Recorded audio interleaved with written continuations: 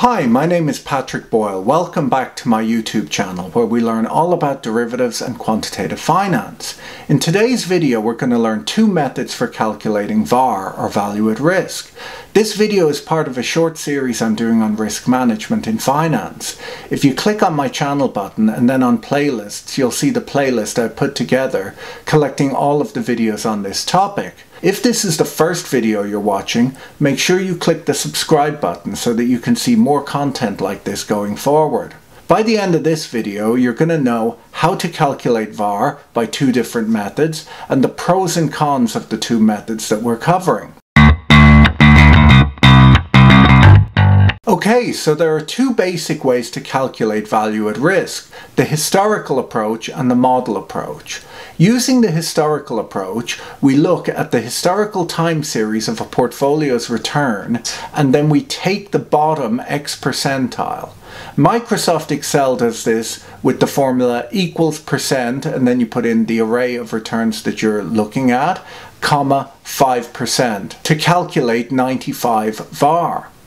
Using the model approach, we look at the expected standard deviation of the portfolio and use the normal distribution tables to find the X percentile. So anyhow, let's go into each of those in a little bit of more detail. So the historical approach, to quickly understand VaR, what we'll do is we'll use an example that I worked through in my book, Trading and Pricing Financial Derivatives, which is linked to in the description below.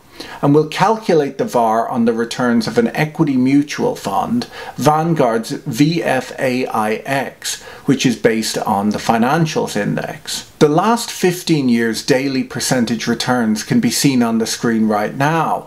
Daily returns are taken and put in order and converted into a histogram of daily returns. You can see that histogram on screen right now. In statistics, the 68, 95, 99 rule is shorthand to remember the percentage of values around the mean in a normal distribution with a width of 1, 2 and 3 standard deviations. More accurately, 68.27%, 95.45% and 99.73% of the values lie within 1, 2 and 3 standard deviations of the mean respectively. VaR assumes normally distributed returns, implying that 68% of the time we expect daily returns to fall between minus 1.8% and plus 1.8% for this index fund. Now that's actually surprisingly symmetrical. It's not always a plus or minus of the same number.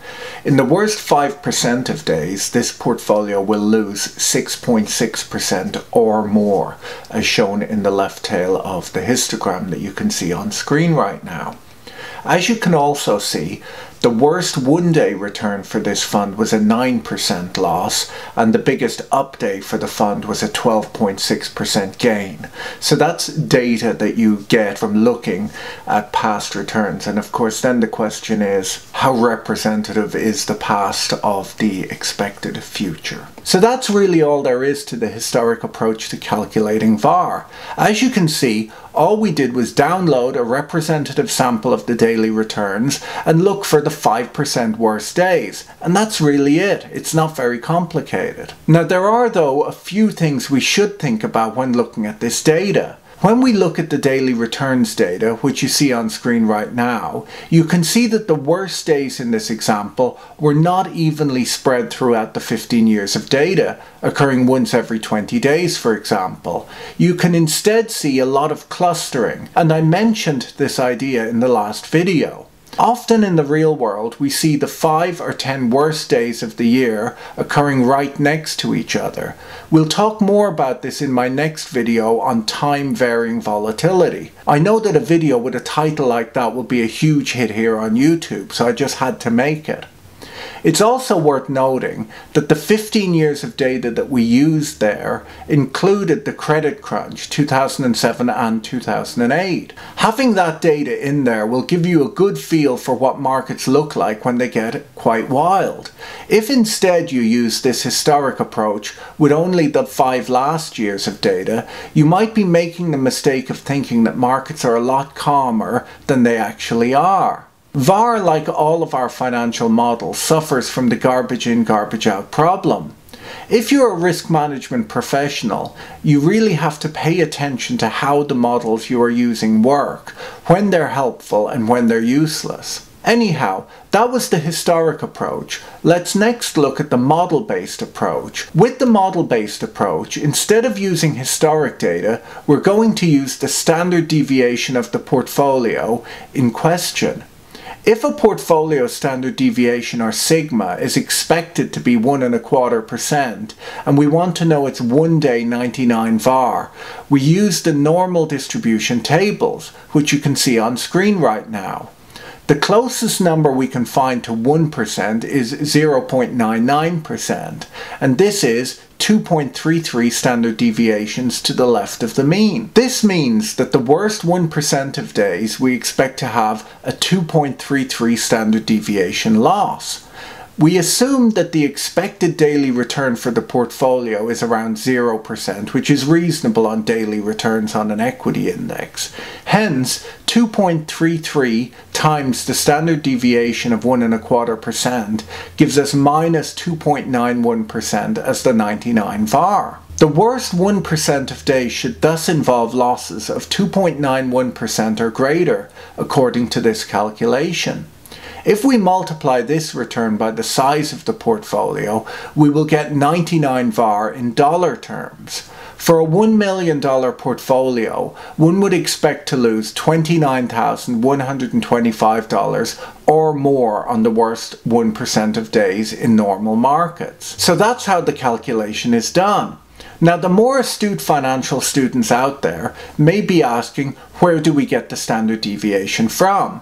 We could, of course, just calculate the standard deviation from historic data, but that would be a historic standard deviation, and what we're looking for here is some sort of forward-looking estimate of standard deviation, the likely standard deviation over the coming days and weeks. So if we're looking for a forward-looking or predicted standard deviation, where do we get that? Well, we could take it from implied volatility of the stocks in our portfolio. Now, if you don't know what implied volatility is, above is a link to my video explaining that idea, but it is a forward-looking estimate of volatility for a given underlying. As you can see, these two models are quite different from each other and will give you quite different numbers. So which one should you use? That's really up to you, but it might be worthwhile looking at both. As you can see with the model-based approach, when the market gets more volatile, implied volatility will rise, and without you making any changes to your portfolio, your VaR will change. There is a bit of a built-in assumption with this approach that the current level of volatility will be maintained in the market. In the next video, we'll look at the idea of time-varying volatility and how that might affect our approach to risk management. Don't forget to subscribe and hit the bell button so that you can be notified when each new video is released. I upload one new video each week. Hit the like button if you found this video helpful. All of these videos are based on my book. If you are interested, there's a link to that in the description below. Anyhow, see you later. Bye.